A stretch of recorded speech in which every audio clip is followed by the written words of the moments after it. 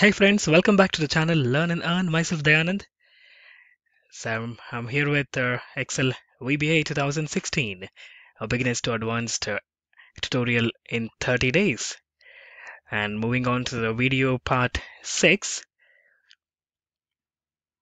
writing your first VBA macro through your VBA editor using functions, using module. So here we are not going to record a macro, however, we will write a macro. Typically, you will write program a bit of coding here and then execute that macro. You may even assign it to a shape or a button and then execute it similarly how we have done in the previous sessions. And before we continue, do not forget to subscribe this channel if you have not done it yet. So I do not want you guys to miss any of my videos. So having said that, let's move on to today's topic. First thing, writing your first macro. Now, to launch VBA Editor, pretty simple. All of you already know this. So in the menu bar, you'll find Developer, and then in the custom ribbon, just click on Visual Basic, the first option. That will open Editor, and also a shortcut key to open this is Alt F11. Okay, this is your Visual Basic Editor. Now, left side you'll find all the objects available. You may choose any object to write coding on. So let's start the new module here so that we can write our first VBA program. I'm sure this will be interesting for you. So how do we insert a module? Just click on insert and click on the third option which says module. Click here and the new blank page opens here. This is where you will be writing your programming code. Okay. Now, in this, what do we write?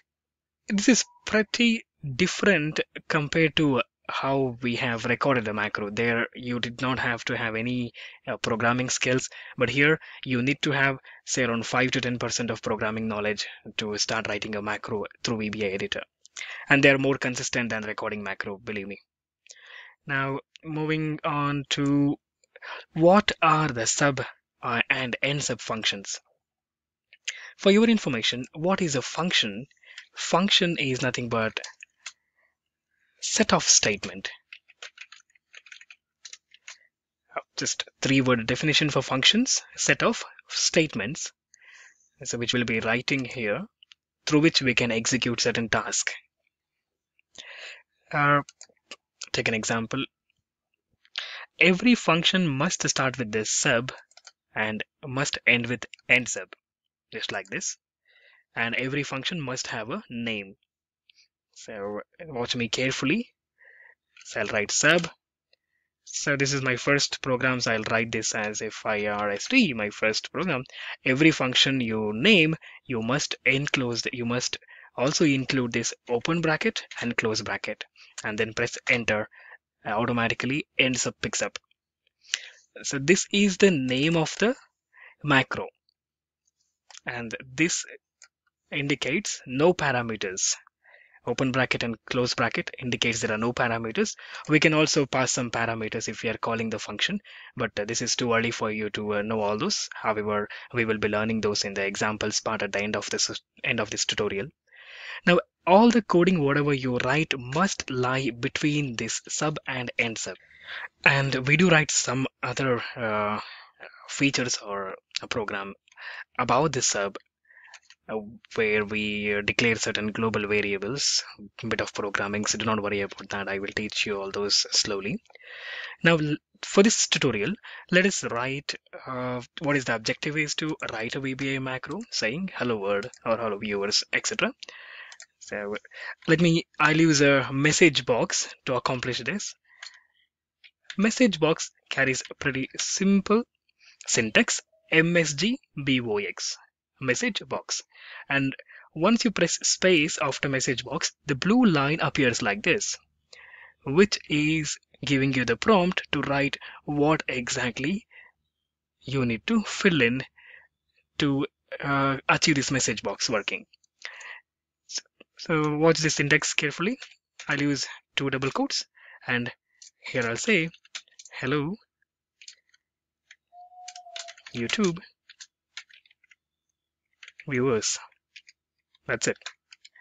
This is a simplest function having one segment and just one line statement, which is a message box says hello YouTube viewers. You may also check this macro whether it is working correctly or not for the syntax errors by clicking on this a little triangle, a green triangle, or you may press F5 in keyboard.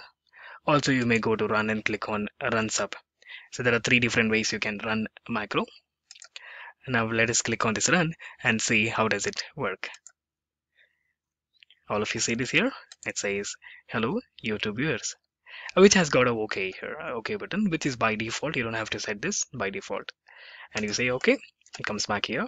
So this is running perfectly fine. Now, this is the part of coding. You may also like to write some comments on VBA when you have 100 lines of code and you don't know which code belongs to what. And if you're writing multiple functions, the comment line would help you to remember why are you writing this function. Say if you want to debug that program after 10-15 days, it is not so easy for you to recollect what you have done. So you can write some words, write some maybe even a paragraph to remember this. So comments are very, very useful when it comes to programming. Comments, how do we write comments? So if I just write comments, it won't work. So but you need to use a small keyword, a small key called the apostrophe, which is like this, which indicates that line is a comment.